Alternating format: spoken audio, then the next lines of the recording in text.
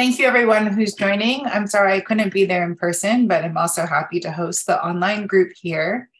It gives me a lot of pleasure to introduce Jenny Sabin. Jenny E. Sabin is an architectural designer whose work is at the forefront of a new direction for 21st century architectural practice, one that investigates the intersections of architecture and science and applies insights and theories from biology and mathematics to the design of responsive material structures and ecological spatial interventions for diverse audiences. Jenny is the Arthur and Isabel B. Weisenberger Professor in Architecture and the inaugural chair for the new multi-college Department of Design Tech, my co-chair, at the Cornell College of Architecture, Art, and Planning, where she established a new advanced research degree in matter design and computation. Jenny is the principal of Jenny Sabin Studio, an experimental architectural design studio based in Ithaca, and director of the Sabin Lab at Cornell AAP. In 2006, she co-founded the Sabin and Jones Lab Studio, a hybrid research and design unit, together with biologist Peter Lloyd Jones. Sabin holds degrees in ceramics and interdisciplinary visual art from University of Washington, and a Master of Architecture from the University of Pennsylvania. She was awarded a Pew Fellowship in the Arts in 2010 and was named a USA Knight Fellow in Architecture. In 2014, she was awarded the prestigious Architectural League Prize for Young Architects and Architectural Records National Women in Architecture Award, so selected her for the 2016 Innovator in Design Award. Jenny has exhibited nationally and internationally, including in the acclaimed 9th ArchiLab, Naturalizing Architecture in the FRAC Center in Orleans, France, and most recently as part of Beauty, the 5th Cooper Hewitt Design Triennial. Her book, Lab Studio, Design Research Between Architecture and Biology, co-authored with Peter Lloyd Jones, was published in July 2017. In 2017, Jenny also won MoMA and MoMA PS1's Young Architects program with her submission Lumen. And with that, I'm really excited to hear Jenny give her talk on transdisciplinary design. Thank you so much, Wendy. It's a pleasure to be here tonight. It's not often that I get to lecture at my home campus, in my home college. In fact, I think the last time I gave a public lecture was my job talk, like 12 years ago. So it's really a pleasure to be here. This is the third installment for the Design Tech lecture series. We kicked off last spring, where we featured members from the faculty task force that Wendy and I co-chaired, where we engaged collaboratively, taking on the groundwork, which eventually became the new multi-college Department of Design Tech that was launched last December. In the fall, we hosted lectures coming outside of the Design Tech faculty cohort, and this spring we have again been featuring members of the newly named inaugural Design Tech faculty, so it's a pleasure to take part in this. So tonight I will present a working methodology and process that I've cultivated collaboratively across disciplines for over 18 years now. I will begin by talking about the foundation for this work, where I will touch upon several research projects and applied built projects briefly to foreground that foundation. And then I will be going in depth into one research project and one applied practice project. In many ways, transdisciplinary design has never been more important. A beleaguered planet recovering from the depths of a pandemic and an urgent climate emergency upon us demand that design and technology integrate to cultivate new collaborative models and transformative, highly creative applications to comprehend key social, environmental, and technological issues. At the same time, 3D printing, advanced manufacturing, robotics are transforming how we live, work, construct, design, do business, and engage with our communities. Recent advances in computation, visualization, material intelligence, and fabrication technologies have begun to alter fundamentally how we design, construct, and make from the nano to macro scales. For example, how might we rethink building materials through 3D printing and biologically informed design? Can buildings be made more responsive through the integration of artificial intelligence and big data? We are in the midst of a paradigm shift that some historians write is the biggest to impact design since the medieval period. These new intersections between the digital, the physical, and the biological are radically altering the world from the nano to macro scales. In the not-so-distant future, materials will not just be elements and things and buildings. They will generate immersive and regenerative adaptive structures. Like the cells in our very own bodies, sensors and living architectural materials will learn and adapt, making materials not only smart, but also cyclically engaged with local environments and resources through ecological feedback loops. To address today's pressing issues in our built and natural environments, scientists, engineers, and architects must embrace change and cultivate new collaborative design models to comprehend these key social, environmental, and technological imperatives. This requires a radical departure from traditional research models in architecture and science, with a move towards hybrid, transdisciplinary concepts and new models for collaboration. One approach entails the hybridization of labs and studios to fusing innovations across science and architecture to fabricate next-generation architectural materials and structures that are adaptive, sustainable, and resilient. And this is a photograph taken during the first term of Lab Studio, which I co-launched with a longtime collaborator, the late Dr. Peter Lloyd-Jones, at the University of Pennsylvania in 2005. And if you're curious, this is Andrew Lucia right here. This talk presents ongoing transdisciplinary research and design spanning across the fields of cell biology, material science, physics, fiber science, fashion, mechanical and structural engineering, and of course, architecture. And my collaborative research, teaching, and design practice focuses on the contextual, material, and formal intersections between architecture, science, and emerging technologies. One of the fundamental questions that guides our research is, how might buildings behave more like organisms, responding to and adapting to their built environments? To innovate responsive non-standard building skins, biobricks and tiles, and sentient spaces that are not only performative and functional, but generate what author Jenny Odell calls, quote, attention-holding architecture, end quote. We integrate the premise that nature is resilient, not efficient, into our thinking and processes analogically. And we embrace transdisciplinary design with a focus on problem and knowledge generation over immediate problem solving through collaborative design research processes that are emergent, transforming, and evolving for innovative applications across disciplines and disciplinary frameworks. With strong links to my lab here at AAP, the driving mission behind my practice, Jenny Sabin Studio, which is adjacent to Purity Ice Cream, if you're curious, come by and visit us, is to create resilient, science-driven, and transformative spaces with and for diverse communities. And as friend and colleague Akam Menges recently shared in conversation with my students, we need more research and practice, and more practice in research. This interest probes the productive tinkering and deliberate misuse of digital fabrication machines frequently found in alternate industries, such as the textile industry and automotive industry, informed by issues of craft and making to produce biosynthetic material systems and software design tools that hopefully have the capacity to facilitate embedded expressions in our built environment. And this is Polyform, just in front of the College of Human Ecology, which I'll come back to in just a moment. A seminal reference for this work is the biological extracellular matrix, which is a dynamic protein network that physically and chemically couples the exterior environment of cells with their interior and vice versa. This matrix environment is a cell-derived, woven, and globular protein network that contacts most cells within the body. And as I came to learn early on in my collaboration with Dr. Peter Lloyd-Jones and his colleagues, this environment changes dynamically throughout development and disease. And so the big story here is that half the secret to life resides outside of the cell, So you have DNA or code, but that DNA is acted upon by external dynamic protein events.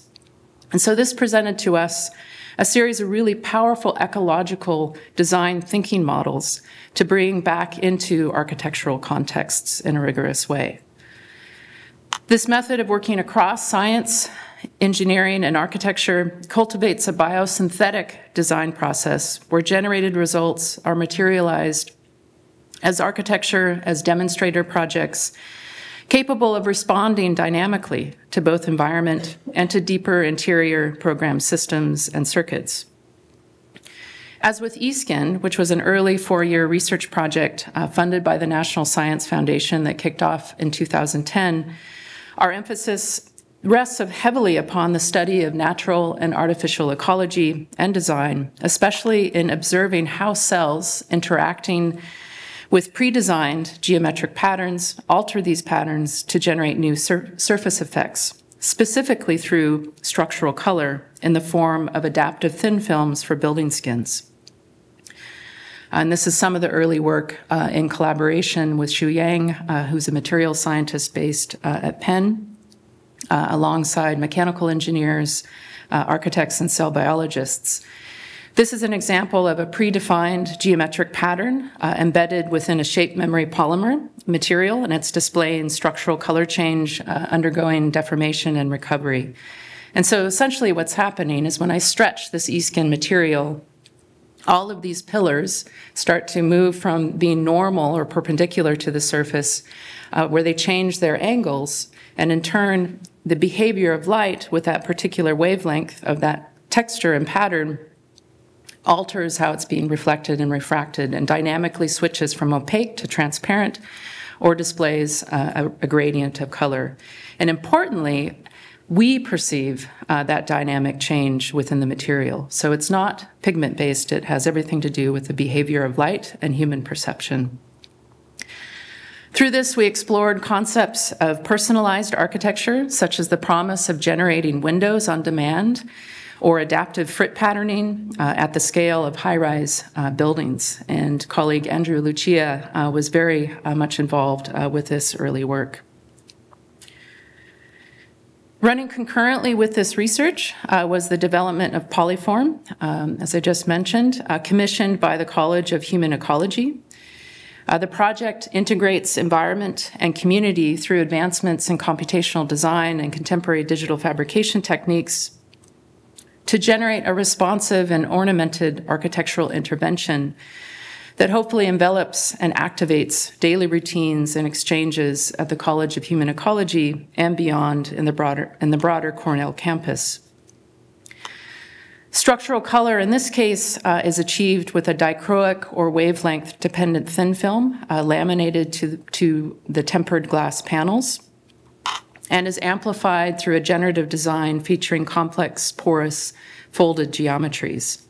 And so we had an interesting opportunity here to test and apply what we were engaged in the context of fundamental research through the eSkin NSF grant with an actual project. And part of that had to do with the long duration of time that it took to actually design, build, and construct this. It's the longest running project in my practice. We started in 2013 and finally finished construction in 2021. And if you're curious, the building permit for this project in the state of New York is a building shed. So because it hovers between art and architecture, it's not a sculpture, you can inhabit it. You can imagine that it presented a series of interesting hurdles to surpass in the context of a university. So here, light reflecting from and refracted onto the film changes color and grows warmer or cooler, more opaque or transparent, and is not based on pigment, but how the film selectively interacts through interference or reinforcement of certain wavelengths of light at the microscopic scale. A key component is how we perceive these subtle dramatic changes of light and color within the material itself. And these are some images taken at dusk. In recent projects, such as Convergence by my practice for the University of Nebraska Medical Center, which we won by competition, We've explored responsive materials coupled with advancements in robotic 3D printing to celebrate, in this case, the thriving and rich heritage of excellence at the University of Nebraska Medical Center through materialized concepts that embed change, transformation, and contemplation. The largest 3D printed stainless steel structure in the world, Convergence, or at least right now, I've been told, Convergence builds upon the expanding field of architectural additive manufacturing through a really unique collaboration with Lincoln Electric. And working closely with Lincoln, we integrated fabrication constraints such as scale of parts and maximum draft angle or overhang within the parts. And all of this was integrated and optimized in the final form-finding process. At 28 feet in height and 12 feet in diameter, Convergence pushes wire arc additive manufacturing to the architectural scale, and in this case, in an urban university context. This was the first time my practice closed down a public street. I was quite nervous at this moment as it was being elevated over a sky bridge. So through this unique WAM process, over 4,000 pounds of robotically 3D printed stainless steel were organized into 9 unique printed panels. And the process uniquely uses less steel material than traditional fabrication methods, thus reducing waste and saving time and labor. The project also features non-standard CNC machined polycarbonate panels, laminated with responsive wavelength dependent dichroic film. And to amplify the spatial presence of the project through both equal and opposite forces, our form-finding process included anchoring and balancing the structure on a single point that meets the foundation in the plaza, just to add a little bit more complexity and nuance into the mix. And here's a photograph of the opening night within the plaza. In addition to designing at the architectural scale through demonstrator projects and experimental prototypes with responsive materials that engage structural color and wavelength-dependent properties, we frequently design and fabricate environments that change and respond to live dynamic data sets in real time. And this recent project is cited in the new Google Bayview campus, which was designed by Bjorka Ingels Group, BIG, and Heatherwick Studio in Mountain View, California. And Eddy and Shroud, which are the projects that we contributed, are permanently installed within the open architecture of the Bayview building. Eddy and Shroud engage with the undulating multi-tiered canopy system, which is punctuated by supporting columns, a staircase, and enclosed volumes. And to generate Eddy's form, thousands of reclaimed yarn spools are held in continuous tension within a soft web of elastic fabric components and a 40-foot tall stainless steel diagrid structure. The structure wraps around and integrates with one of the columns that supports the canopy system above to engage spatial connections with the entire Bayview building. Shroud, the smaller project, operates as a functional threshold to Courtyard 10, which is where our projects are sited. And sharing material and formal strategies with Eddy, the Shroud features a custom double membrane fabric structure tensioned within a connected series of undulating curved steel hoops that together envelop the stair. The design process for both Eddy and Shroud began with a comprehensive site analysis, and also this included a structural analysis of both the column and the stair. And to engage the building elements fully, the column was selected as a site of occupation for Eddy, while the functional needs for a security gate at the stair entrance framed the design intention for Shroud. The lighting system is driven in real time by the flutter of live wind data captured and integrated into a custom design software and hardware pipeline, allowing for a subtle spectacle of changing color, light, reflection, and shadow. Named after the physical phenomena of waves undulating across the grasslands, EDDI playfully features a data-driven lighting system, which, as I mentioned, is steered in real time by local environmental data. And we took inspiration from the original biomes that informed and inspired the parameters and zones that organize the collaborative design by Big and Heatherwick for the Bayview complex. And our focus was upon the grassland biome associated with our specific courtyard. So in many ways, the project offers a second level presence with both enticing views, beckoning Googlers, which was a new term to me working on this project, with its multi-sensory environment, while simultaneously offering a quiet space for group meetings and informal creative work sessions. So in discerning which effects and materials are actually scalable, my practice and research operates across 3 phases. We typically start with the development of tools. I like to think of software as a new type of material. These tools could be in the form of a custom script or an algorithm based on, for example, a cellular data set or a set of material properties. And then we move some of those tools into the realm of architectural prototyping. And this is where we begin to work with specific machines and strategies and methods for 3D printing, robotic fabrication, and so on. And also meaningfully and rigorously managing scale and starting to productively contaminate the process with material constraints, constraints of making, and architectural questions. And then finally, some of those prototypes are moved into the realm of building ecology. So it's a purposefully slow process to grapple with the question of scale and to rigorously move across these scale leaps. So in addition to working with adaptive and responsive materials, we also work with non-standard components to investigate rapid manufacturing of full-scale 3D printed parts, as was exemplified briefly in showing you the recent convergence project for UNMC.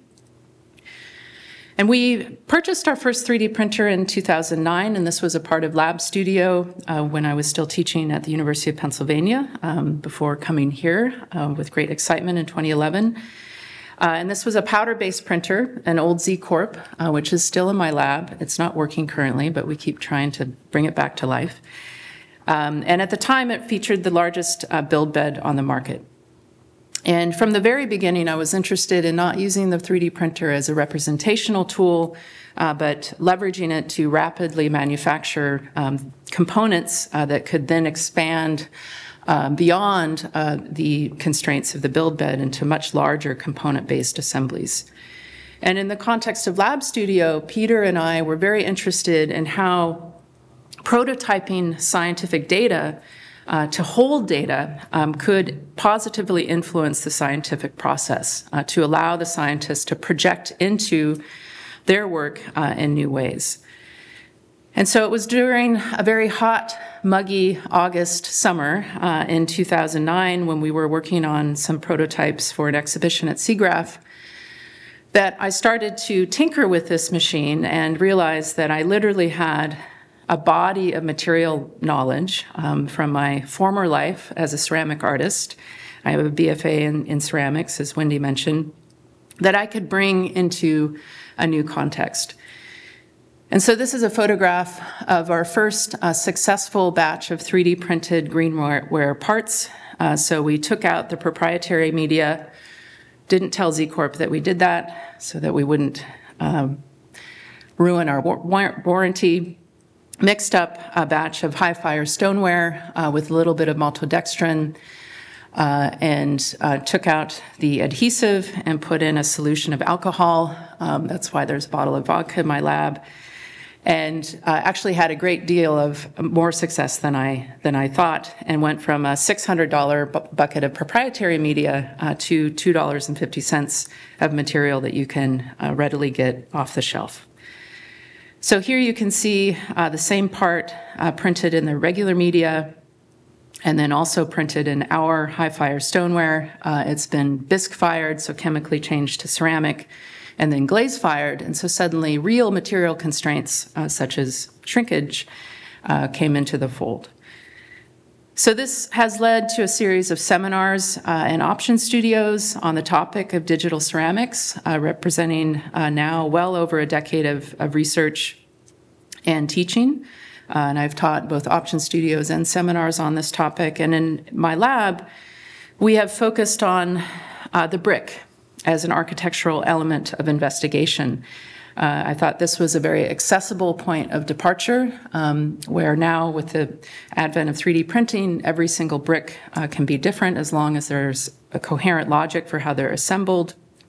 And we have the potential to think about 3D printing on site from local clay deposits and really innovating how we construct and design in a more integrated way. And this is Polybrick 1.0, which colleague Martin Miller was very much a part of in the early days.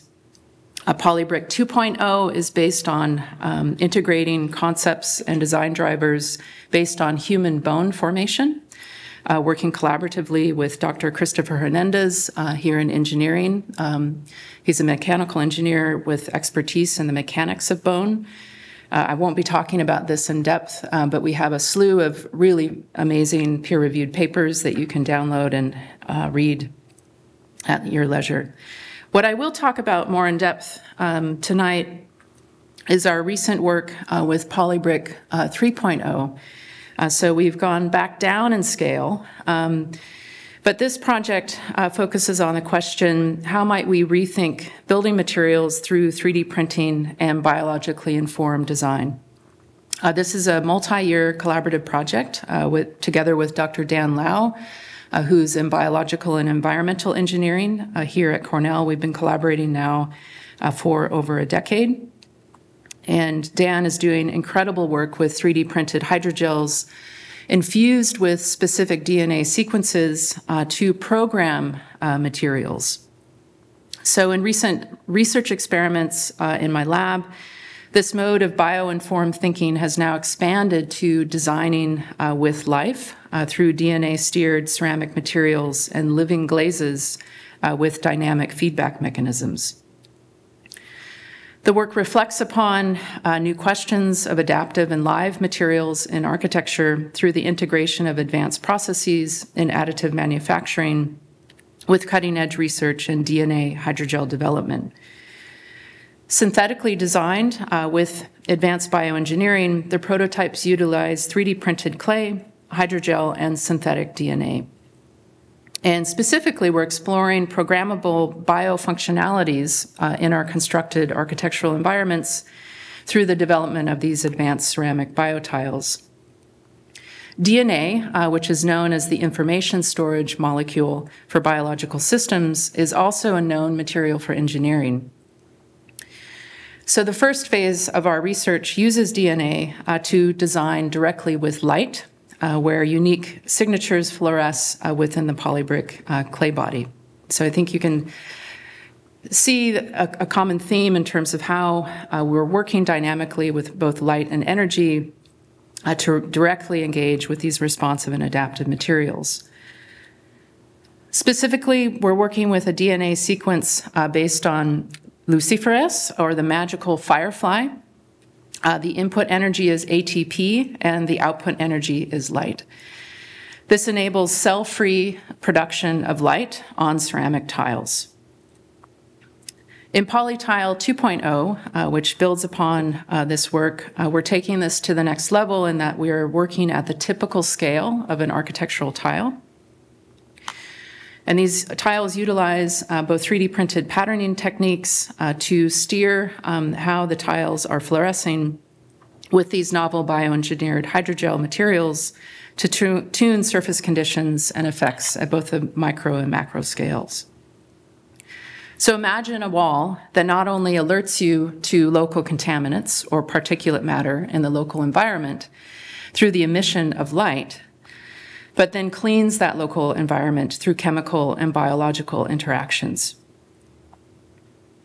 In many ways, DNA nanotechnology will open new possibilities for creating nano to macroscale materials and architectural elements that can dynamically react to environmental cues and interact with both biochemical and even human reactions. So our current phase, as I mentioned, is focusing on responses to local environment. I'm going to share one video that summarizes the various phases of polybrick with some more visuals.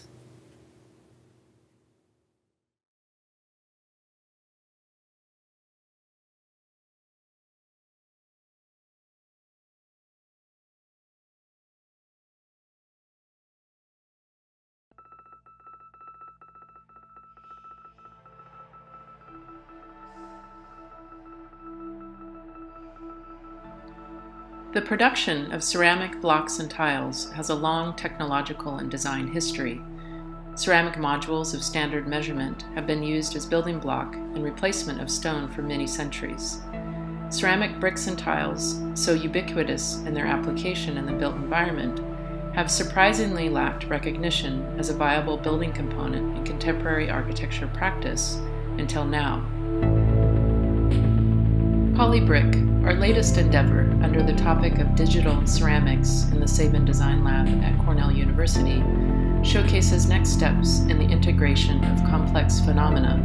This work includes advances in digital technology, 3D printing, advanced geometry, and material practices in arts, crafts, and design disciplines.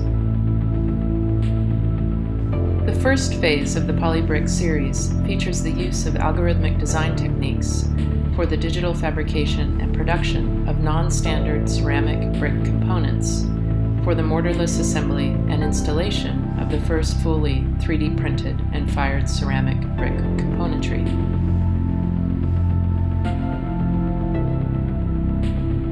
Polybrick 2.0 is generated with the rules, principles, and behavior of human bone formation. This allows for the production of variegated bricks that are light and porous at the top of the wall and dense at the base to carry load and maintain efficient structural integrity, while also amplifying material and formal expressions.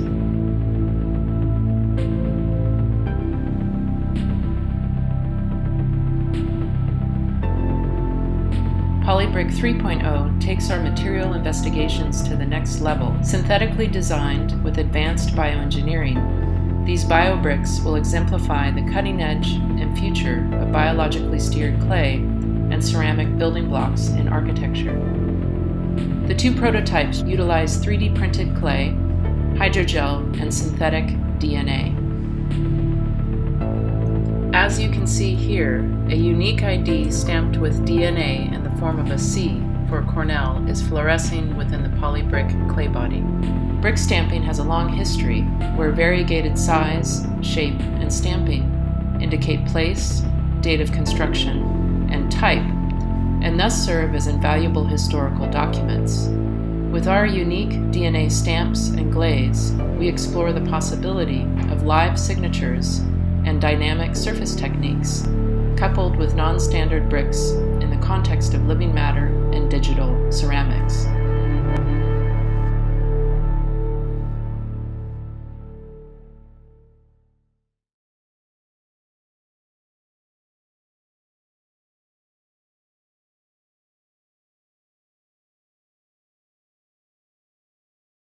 So this second applied project that I will go into a bit more depth on builds upon over a decade of work testing how these biologically informed concepts and adaptive materials can be applied experimentally in architecture to engage with diverse communities in urban contexts. And these projects have built upon several built examples. Since 2012, we have been able to deepen and apply our ongoing research on these responsive materials to engage the dynamics of light and energy, such as structural color, as I described.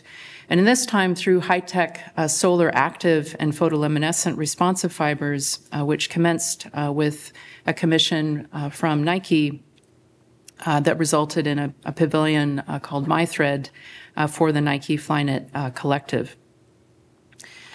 Following several new projects, including Polythread for the Cooper Hewitt Design Triennial in 2016, we were able to take this work to an urban scale with our winning entry Lumen for MoMA and MoMA PS1's Young Architects program, and this was in 2017. The project features over 18,000 square feet of digitally knit porous canopy structures that are held in tension within the existing matrix of courtyard walls at MoMA PS1 in Long Island City. It also features three 42-foot tall tensegrity towers and an interactive misting system that worked quite effectively in cooling the underside of the canopy during the hot summer months of 2017, and robotically wound spool stools for seating. And this was also importantly the first time that we were able to test our high-tech responsive fiber knit material system with actual context and the changing conditions of the environment and path of the sun.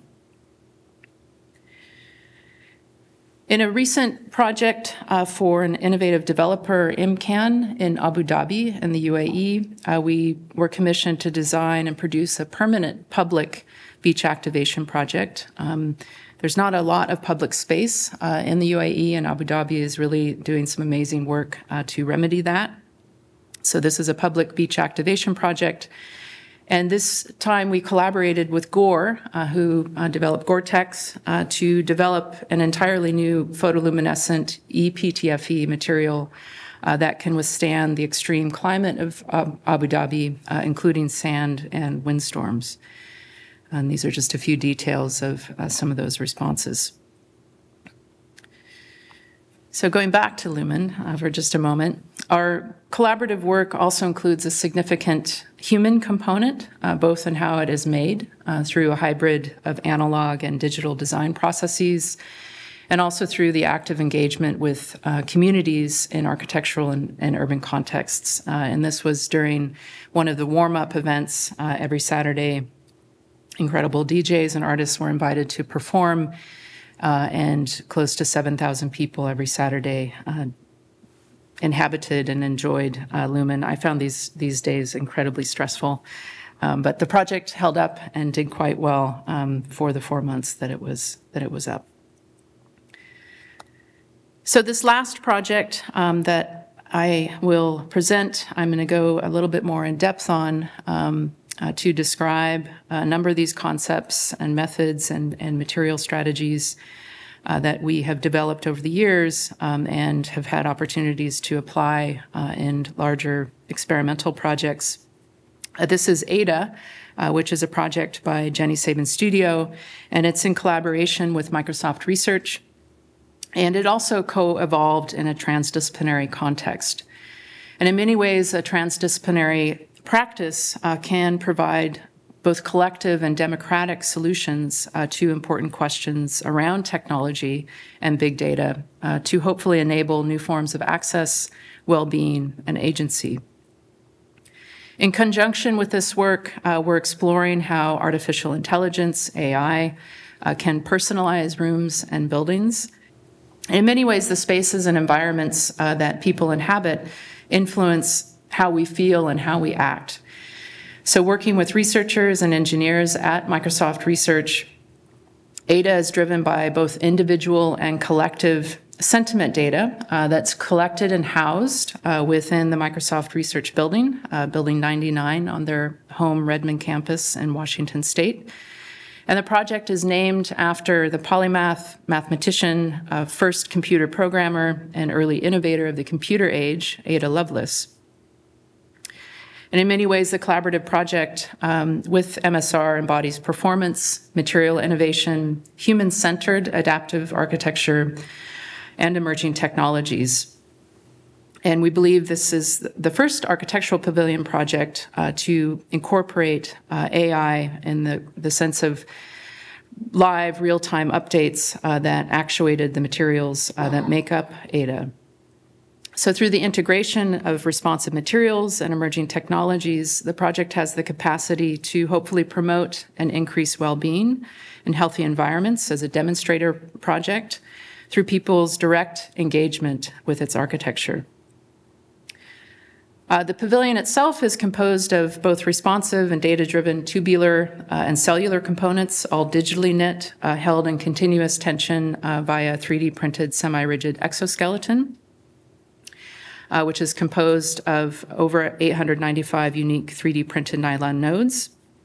The lighting system and materials of the cyber-physical architecture respond to human participation, specifically, as I mentioned, as individual and collective facial pattern data, which are collected through a network of cameras, processed by AI algorithms, and transmitted as sentiment through light and color.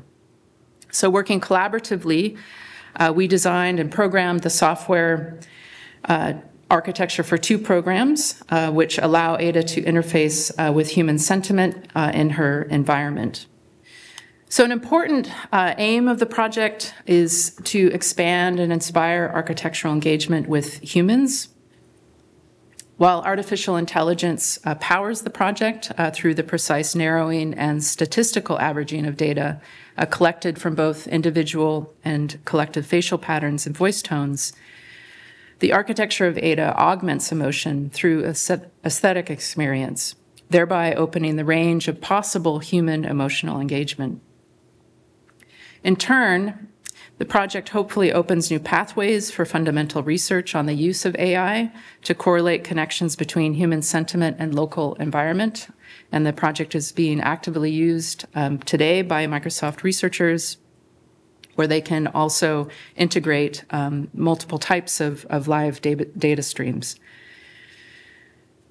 So in many ways, personalized architecture may sense subtle changes in human emotion through sensors and interfaces that detect changes in facial patterns and voice tones, and respond in ways that increase well-being and hopefully promote healthier environments. Ada offers subtle and abstract interactions with humans through space, material, and form to augment and expand our emotional range in a specific context, in this case, an office environment, which in turn affects the probable sentiment data being collected as new information within that field. The spaces and environments that we inhabit influence and partially shape who we are and how we are feeling. And through the integration of responsive materials and emerging technologies, Ada hopefully offers an interface for personalizing architecture to make it more human and reflexive. At the same time, Ada expands human emotional engagement through beauty and materiality. It's a demonstrator project showcasing the capacity and future of architecture to promote and increase well-being through the direct engagement with the spaces that we inhabit.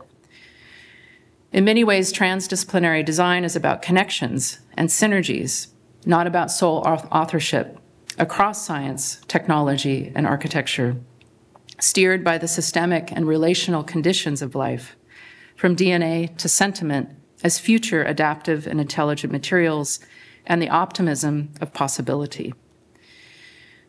Through the integration of biological adaptations, DNA-steered materials, and emerging technologies, the future will bring building tiles that emit light, rooms that sense and respond to the well-being of their occupants, and cellular building skins that collect and store energy. This is where you can find us. I've just presented a few of our projects, and we've been very fortunate to receive generous funding over the years from industry partners, clients, foundations, and federal granting agencies. And we do have a number of papers on the lab website if you're curious about taking a deeper dive into any one of these projects. So with that, I've been talking for about 45 minutes, which is more than enough. Thanks so much for coming out on a beautiful sunny evening. And I'm really happy to take questions from those of you online on Zoom or here in the auditorium.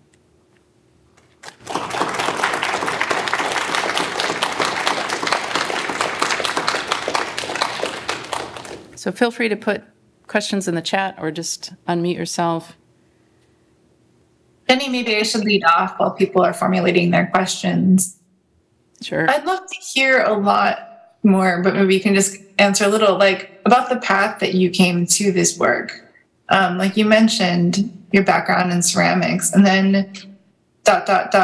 this amazing work. Can you say a little bit about how you got from there to here? Yeah, sure. Well, it's been a process for sure.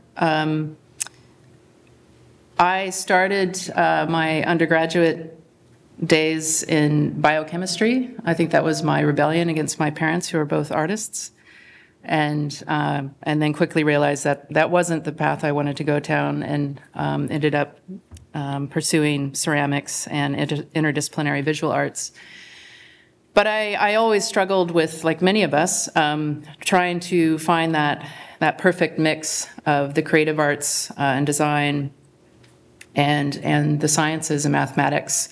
And that eventually led me to pursue my graduate work in architecture. I specifically went to Penn because they were called the Graduate School of Fine Arts in 2001. Their name has changed 3 times, I think, since then. But I foolishly thought I could do maybe a MFA in painting and an MArch. No way. But I was fortunate to go to graduate school during a really interesting time when Penn was sort of transitioning into the digital and grappling with new pedagogical models around that. And so I was fortunate to spend the first half of my graduate education learning the sort of traditions of architectural design, drawing and methodologies, ink on mylar, all those techniques. And then the second half, scripting and studying with people like Cecil Baumond, and just this explosion of new possibilities, and generative design and algorithmically informed design really was that glove. I was like, oh my goodness, wow, this is incredible. And I was an older student. I did well, and I was invited to teach shortly after I graduated. And that was one of those phone calls you'll never forget, where the chair at the time, Detlef Mertens, gave me a call and said, Jenny, do you want to teach first year and then co-teach an option studio with Cecil in the spring? And I said, yes. And that opened up possibilities for starting a research agenda that was formalized through Lab Studio. And I guess maybe the last thing I'll say is that as we, the architects, were grappling with these new things we were seeing on our computer screens and coming up with words to describe the complex forms that were emerging, we were borrowing terms from the sciences: complexity, emergence, and other topics. And I was productively critical about that, and I thought maybe we could learn a little bit more about these concepts from our scientific colleagues. And I happened to meet Peter very serendipitously through a conference that I co-organized, which was a part of the Nonlinear Systems Organization. And he wandered in and was like, what are these architects doing with nonlinear systems? And he stayed the entire day and came up to me afterwards, and that opened a whole conversation. So that's my sort of long answer to, or short, somewhat long answer to a very long path. Thank you so much.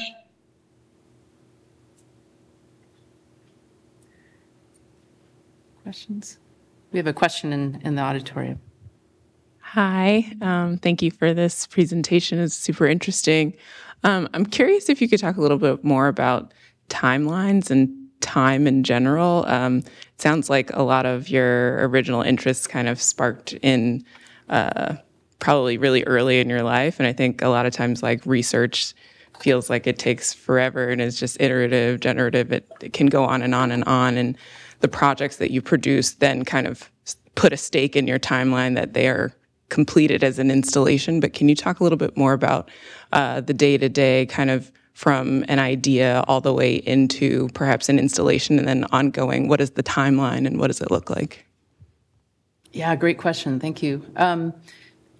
The timelines and sort of day-to-day work are very different between the lab and my studio practice. in the lab, we may have 4 years of funding to take a deep dive into a single concept, such as the work that I presented that we're doing with Dan Lau. We're doing some amazing work with colleagues that are part of the new Institute for Living Materials with yeast and remediation of formaldehyde. So that's a much slower, kind of steady pace in terms of the production of the work. And in the studio, it really depends on the project, and it depends on the client and the constraints that we're up against. And like typical architectural commissions, we have budgetary constraints and deadlines that we have to meet. And there isn't always a literal direct one-to-one connection between what we're doing in the lab and what we're doing in the practice, but there's always very strong conceptual links. And oftentimes the methods will influence how we tackle something in the practice. So for example, with convergence, while I had not taken on wire arc additive manufacturing in the lab, we considered it with Frank and our incredible shop staff, but realized that was not going to be possible in our shop. But we had done a lot of years of 3D printing and paste-based printing with clay. So we were able to take that knowledge and really apply it at an altogether different scale.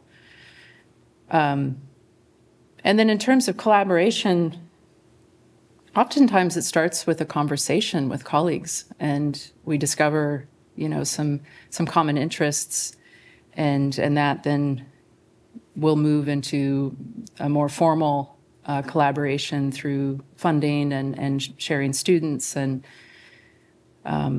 finding ways to co-teach. But I won't say that this has been an easy path because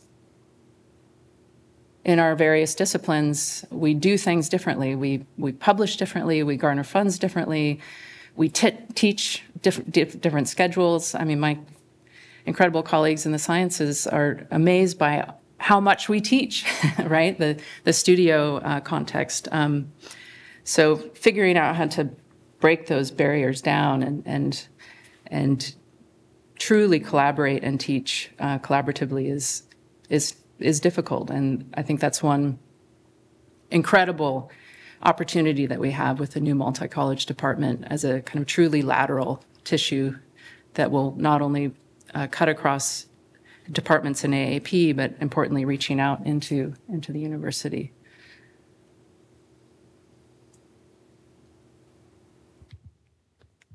Jenny, there is a question in the meeting chat from Mark Feldman. Great. Could you speak a bit about the possibilities of building skins that breathe, react, and purify, and other possibilities? Great question.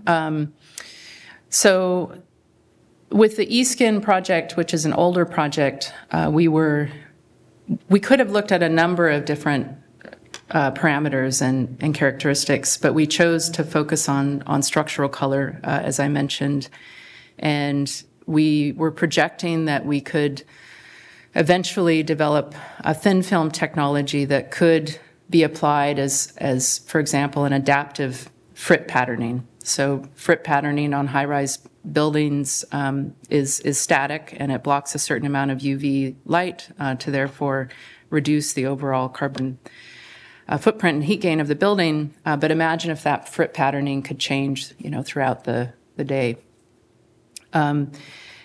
We had some pretty big hurdles to negotiate with scalability in the eSkin project, both in terms of cost and also just the labor involved with fabricating the material. And I know my colleague Uli has definitely negotiated some of these questions in his collaborative work. But we're in very early days with a new project funded by the NSF with colleagues in plant science, biomedical engineering, and cell biology, architecture, and mechanical engineering.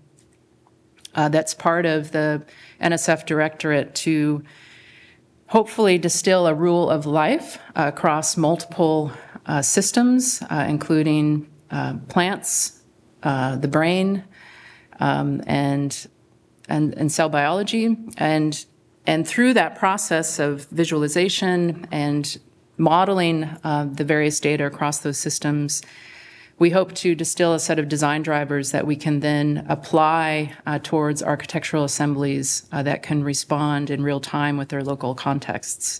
Whether or not those will breathe and purify, we're not quite there yet, but we're really excited to kick off with that project, which just started last fall.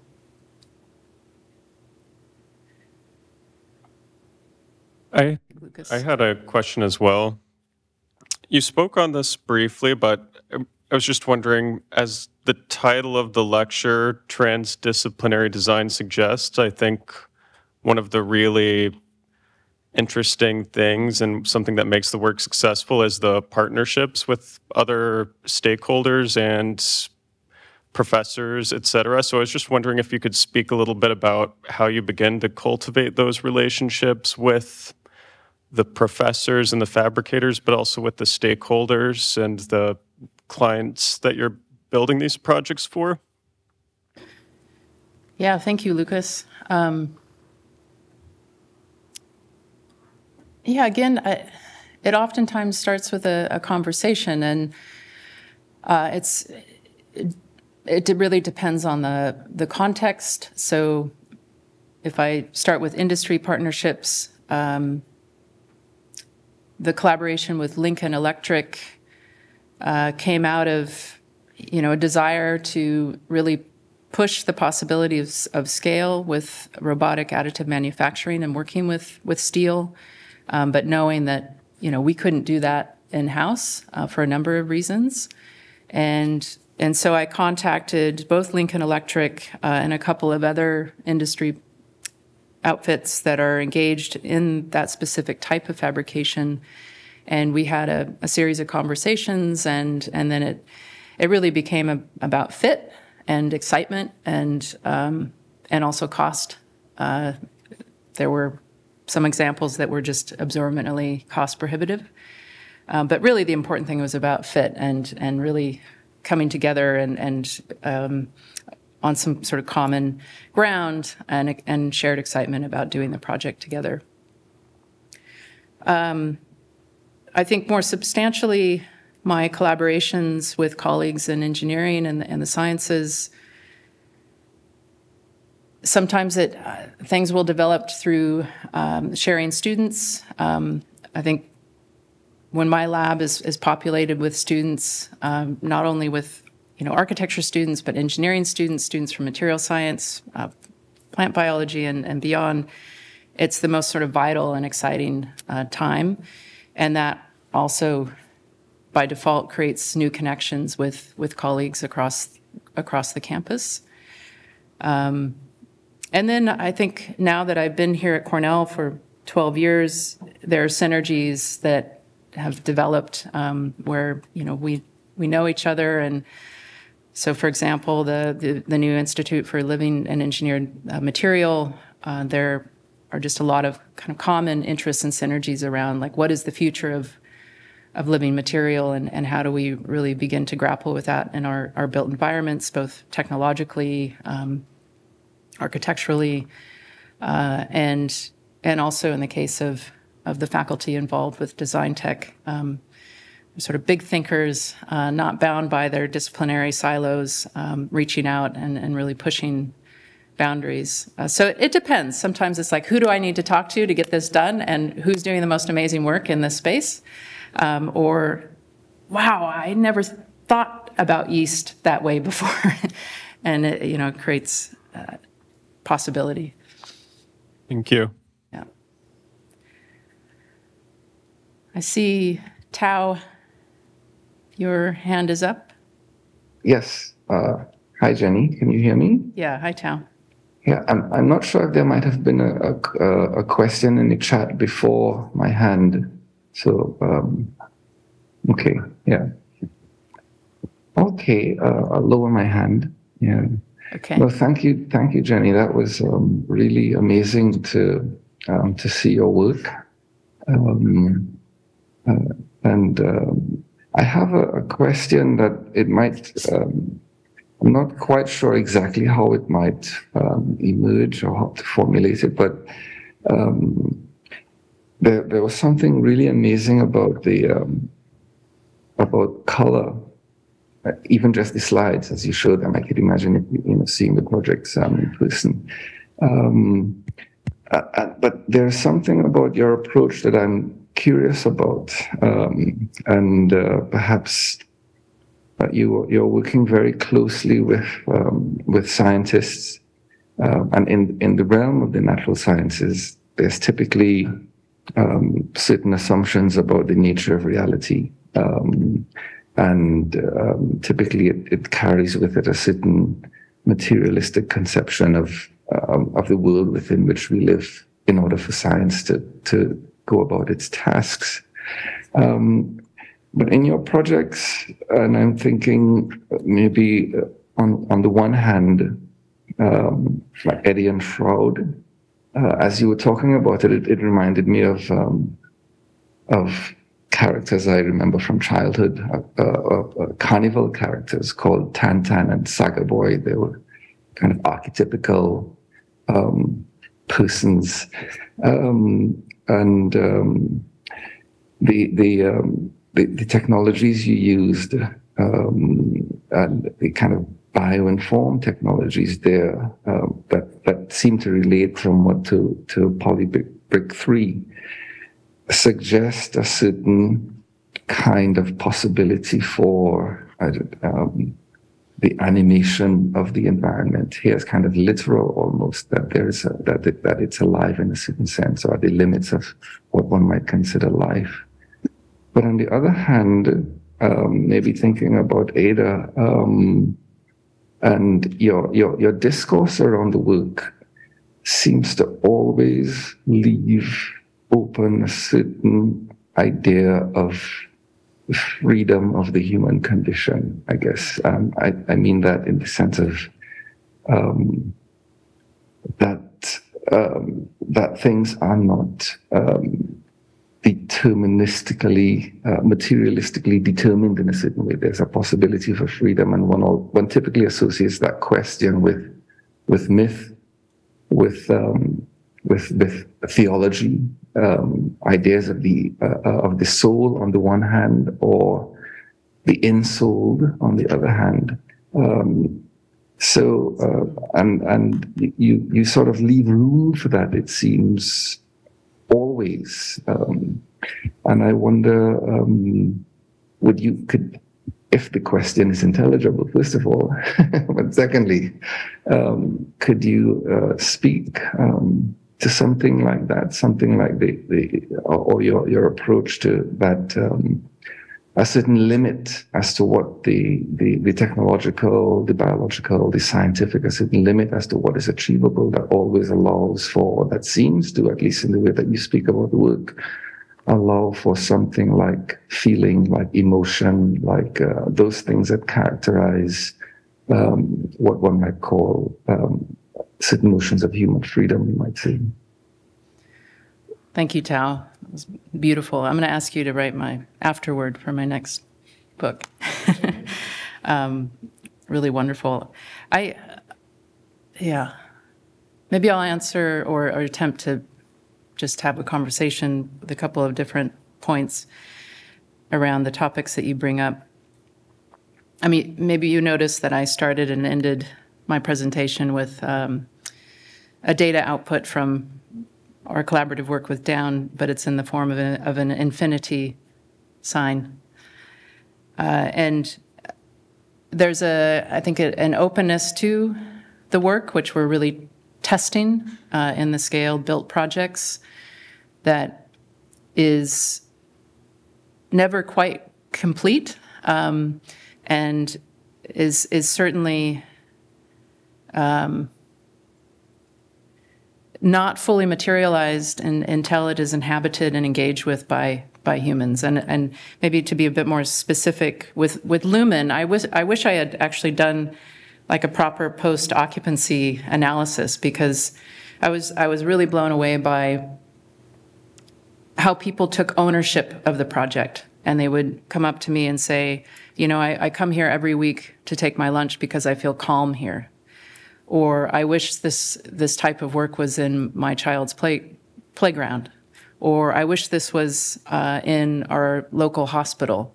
So there's something about the work that is not a direct, you know, mimicking of biological cells into architectural form, but there's a synthesis of dynamic processes and behaviors informed by deep, rigorous, multi-year, in that case, an analysis of surface design in cellular morphogenesis, but then, you know, translated across multiple questions and constraints of materials and responsive engagement, where a materiality in a spatial sense is co-produced by people's engagement with the project. So there aren't strict borders or boundaries. You know, it's soft, it's undulating, it's constantly changing. And that as a kind of open thesis for a body of work is what I'm really deeply interested in. And we touch important issues of sustainability and performance through the way that we work, but I'm equally interested and invested in the human component of it. Delight, wonder, inspiring a moment of pause in one's day, inspiring a way of sort of thinking about something differently. So, and that also influences the types of materials and responses that we work with, which brings in the color and, yeah. But thank you, Tao. Really beautiful summary. Hey, Jenny. I'm mindful of time. I think there are two more questions in the chat. What would be your advice and suggestion for students who would want to explore transdisciplinary design and build their career beyond one design domain? In 2023-24, we'll have our first admission cycle for the new MS in Design Tech. So consider entering and applying to that program. But that's one way. But I also think another way for those students in the room and online is to push yourself into environments that maybe are a little bit uncomfortable, that are not familiar to you. Venture out of AAP, or if you're an engineering, venture out of the engineering buildings. Attend other seminars and symposia. There was a really great student symposium last night as part of the Engineered Living Matter group that brought students from all different types of departments and areas. So that's my biggest piece of advice to you, is just push yourself out into unfamiliar territory and strike up some interesting conversations. And then the last question, I wonder how easy it would be to possibly adapt such high-tech techniques, which are amazing, to a more marginated context like Latin America. Would it be possible to generate similar iterations with more affordable or accessible materials or machines? Really fantastic question. I mean, I would love to collaborate. Some aspects of the Polybrick project, as I mentioned very briefly, have looked at working, you know, on site, on construction sites with machines where we could potentially, you know, work with local clay deposits. That's one way to start to think about it. There are certainly amazing colleagues of mine here at AAP in architecture. Leslie Locke just led, as many of you know, a really amazing Preston Thomas symposium looking at urban-rural conditions, primarily in China, and how bringing these cutting-edge technologies into those contexts can be really impactful and innovative. And I would say some of the most amazing examples that I have seen that address your question bring together people who have expertise in local crafts-based construction technologies with experts in these innovative digital fabrication technologies. Thinking of the work of Ron Rail and Virginia Sanfratello, for example, really pushing scale with robotic printing, but working with Adobe materials and more traditional vernacular architectural strategies. So I think your question is really, really timely, and there's loads of potential to collaborate and bring these different communities and contexts together. So I think, unless there's one last question in person, we will come to a close. Sound good, Wendy? Sounds good. All right. Thanks, everyone, for coming out on a beautiful evening and for attending our last Design Tech Talk. Look for us in the fall and watch for updates on the new department and new programs coming online. Thank you. And thanks, Wendy, for emceeing.